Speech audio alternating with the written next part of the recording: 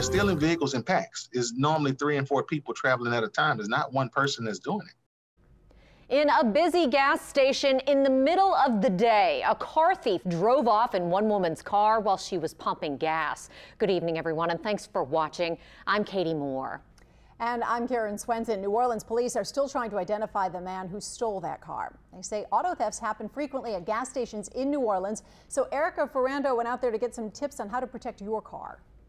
This Costco gas station is often busy like this, but on Friday afternoon, the driver of this white BMW was pumping gas when a car thief jumped out of this stolen dark SUV into the BMW and drove off. Also last week, 2 vehicles were stolen at another gas station on Carrollton just a few blocks away.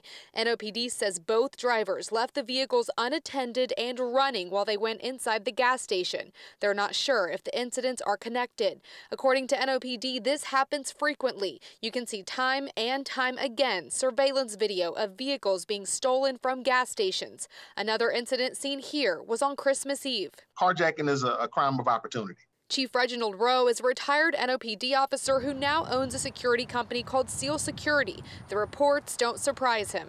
People have a habit of leaving their vehicles running or the keys sitting on the seat and the doors being unlocked. But you can avoid being a target. NOPD says first, always turn off your car. Never leave your keys inside your car and lock the doors. Especially with the push to start cars, it's really easy to just leave your fob in your purse or in the cup holder, but it's probably not the safest thing to do. Nah, I would tell you keep it in your pocket or keep your keys in your hand while you're outside of the vehicle. And stay aware of your surroundings. Stay off of your phone while you're at the gas station. You think, hey, I got some downtime. Guess what? If you're not paying attention to your surroundings, you're the person that the carjacker's looking for. Stay alert because it only takes a second for thieves to get away with your car.